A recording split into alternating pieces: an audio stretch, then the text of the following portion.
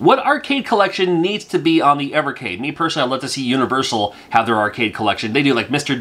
Do's Castle, Mr. Do's Wild Ride, stuff like that, but let me know in the comments. You type while I talk. 4 new collections from Evercade that you need to look out for. I'm a big fan of the Evercade. It's a physical system that you get these cartridges, and they always have multiple games on each cart. The Jaleco arcade collection that has 8 games on it. The Galeco with 6 games. Morphcat Games with like 3 Nintendo homebrews, but there's a couple of other games on here too, and we'll get a look at all these games coming up. So full of stuff, actually, the case won't even close. And the second Intellivision collection with 12 games on it as well. These games not only come with a full color instruction manual, but also fun little add-ins like these arcade cards for the Jaleco collection. Same with the Galeco one. The cards for Morphcat, and these tip cards for Tower of Doom and Cloudy Mountain for the Intellivision collection. It's a whole bunch of games to look through. We're gonna look at footage for all the games on all of these carts. And as always, link in the description below if you need to grab any of them for yourself.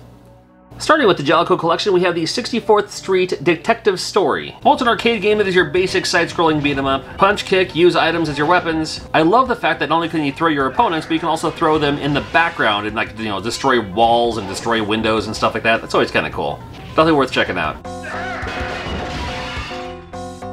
Avenging Spirit, this game is amazing. Maybe you saw this on the Game Boy. Well, you play as a spirit that can inhabit characters or other people as a host, and then you get to use them as your playable character, basically. And if you get sick of someone else, don't worry about it. You can always jump in someone else's body and use them for a while.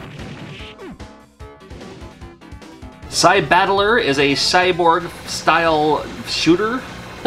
Vertical shooter on this one. You can control which way you want to shoot, but also slash enemies when they get close enough. A cool take on a vertical shooter on this one. EDF Earth Defense Force. And maybe you played this on the Super Nintendo. Now you can play the arcade version of the game right here on your Evercade. P47 is an arcade game I played a ton of in the arcade. Well, I say arcade, it was actually at the convenience store down the house I grew up in. Horizontal shooter, you play as this airplane, and I just can't explain it. I love this game. Rodland is an interesting one. Kind of that Bubble Bobble style single screen platformy, defeat the enemies and all that. You get to whip them around like Hulk did to Loki, and pick up other items too that'll help you out. A little slower moving, still a fun game though. Saint Dragon is another shooter, it's always fun checking out. Just love the vibe on this one. You can play as this dragon that's shooting stuff. Gotta love that. You're probably familiar with Astyanax for the NES. Well, this is the Astyanax for the arcade, and it's completely different. Definitely closer resembles like Legendary Axe, for instance, but yeah, it's still super cool to see the arcade version of this one on this collection.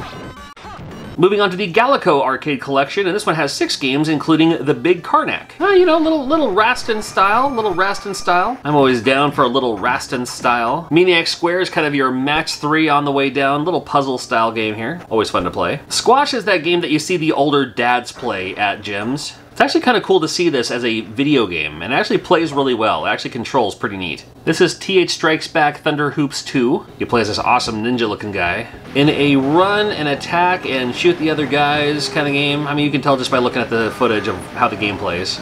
Super neat on this one. Check it out. Touch and Go. Well, this is a volleyball game. I mean, I think. No, of course it's a volleyball game.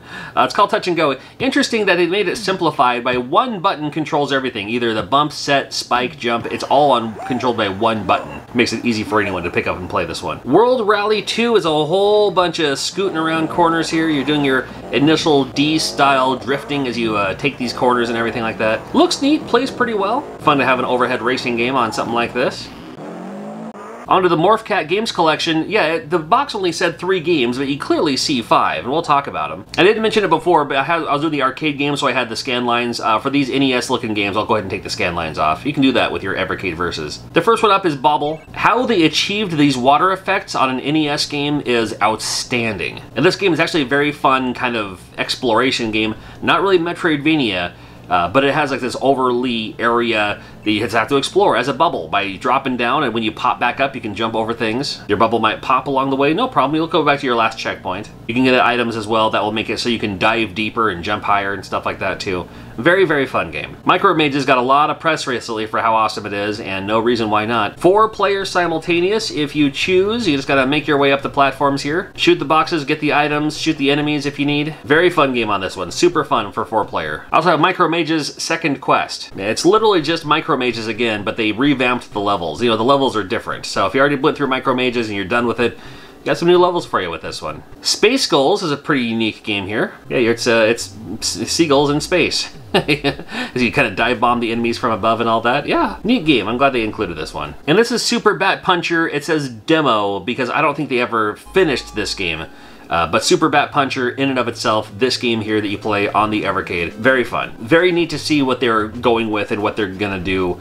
You know, this one, to me, in my opinion, I know there were other homebrews before this, but this was like the, oh, you can do this as a homebrew? Just, you know, independently make new Nintendo games that look like, play like this? Absolutely. Kind of kickstarted that whole revolution, I guess. I don't know. On to the Intellivision Collection Volume 2, starting off with Auto Racing. Well, it's a little hard to show you a whole lot of footage for this one because it is a two-player game and you have to play it as two players.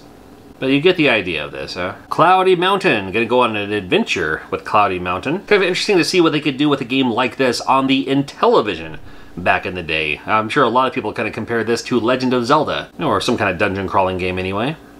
Not really dungeon though, it's like forest crawling, I guess. Hover Force is cool. You play as a helicopter, and you have to shoot down, well, other helicopters and stuff like that too, and you can also take damage to buildings and bridges and stuff like that. Neat to see on here. Motocross is your motocross style game. Here's your track, and away we go. Yeah, good old motocross on the Intellivision here. Check it out. Mountain Madness Super Pro Skiing on this one. And I am not a pro skier by any stretch of the imagination, and even less so in video game form, but it is available. I'm sure you'll do better than me. Reversey, you know that game Othello?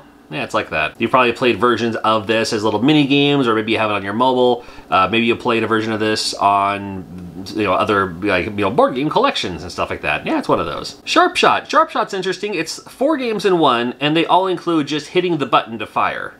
So this first one is literally just making a touchdown pass. You don't have to move the controller at all. All I do is just hit the button and aim it at the guy to make that touchdown pass. This same game also includes shooting the spacecraft right here, a little Star Wars style. There's a sea adventure where you're shooting the other boats, I guess, as well as this one where you're kind of shooting your arrows and it ricochets off things, and kind of reminds me of that game that we just saw, that Cloudy Mountain game. Yeah, fun. Stadium Mud Buggies, from your local arena to your home. You got the Mud Buggies here. Here we go.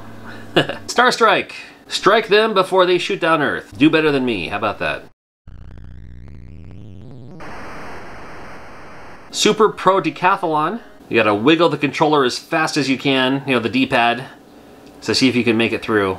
And I did not. Tower of Doom, this one looks like the one to play. Yeah, cool that they had something like this on the Intellivision. Would have loved to have played this growing up. You got your exploration, you got your battles here, pick up items and stuff. Yeah, bring this back, huh? We have Vectron, and the box art alone makes it look super confusing. And when you play the game, oh, I'm sure there's a game in here somewhere, but it looks like a fever dream. I don't know, what do you think?